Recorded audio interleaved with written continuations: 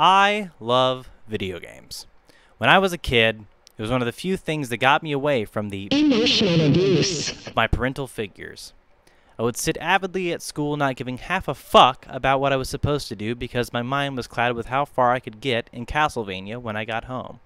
And bubble bobble, more respectfully. I've never gotten the chance to think about why I love video games, so I thought I'd do it now, considering every song I've been working on sounds like shit and I hate the idea of a completed product. Hell, more than half the things I upload are 20% of what I've written in the week it's released. So let's count the bits. When I was about 5 years old, your girl Jane got their gross hands on a Nintendo Entertainment System, probably about 20 years after it came out. When I was a kid, all I had was old 80s and 90s shit my parental figures found in crappy small-town Ohio thrift stores or dumpsters because, well, poverty. Like the consoles, the orange Nickelodeon VHS tapes, and other stuff you kids might not have a clue about in your Gen Z brains because you've always had the internet. That's not a bad thing, mind you. It probably made you smarter than a kid whose knowledge composed of Land Before Time derived empathy with a side of cottage cheese and Honey Smack cereal. That shit always looked like coffee beans to me. I didn't even have an Xbox until I was like 11. We'll come back to that number eventually. So my schedule composed of was wake up at 6 a.m., eat coffee bean cereal, go to school on a crowded bus full of little bastards, get an F on a quiz, come home, play the 5 NES games I had until it was 1 a.m., rinse and repeat.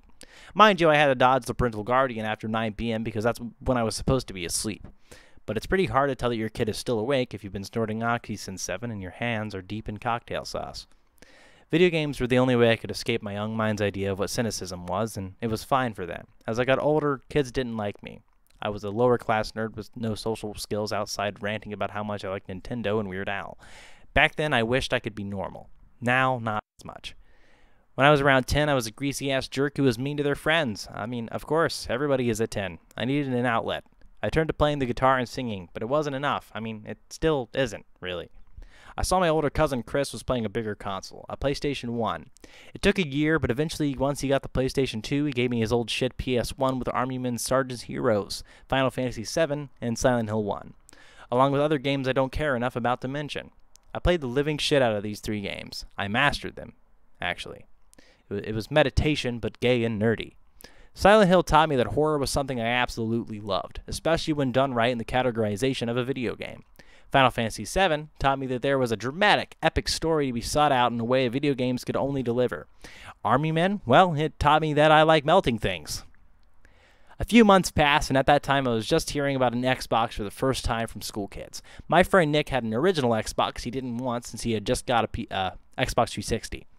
I played so much Halo 1 and Conker's Bad Fur Day that my brain developed a keen awareness of hand-eye coordination, or as I like to call it, being a dumb bitch who thinks cognitive efficiency comes from being bad in school and playing too many video games.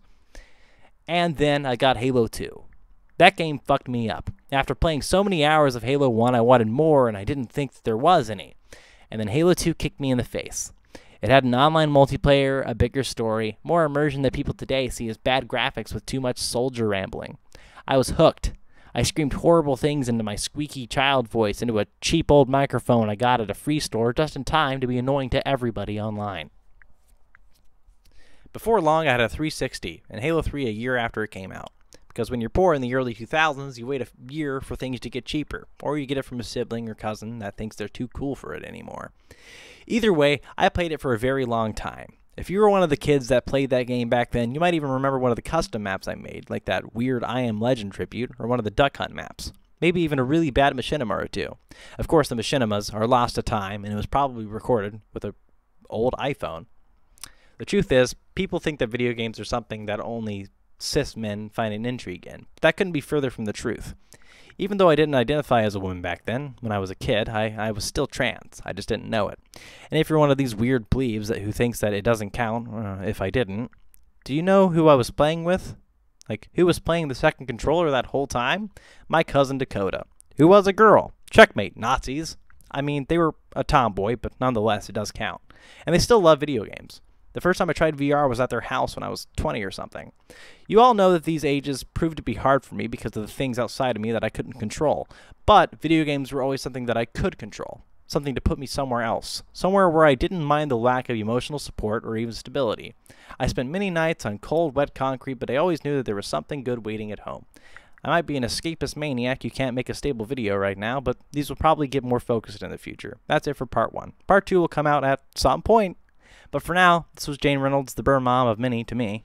Someone play the multiplayer mod for Boneworks or Call of Duty Warzone with me, please.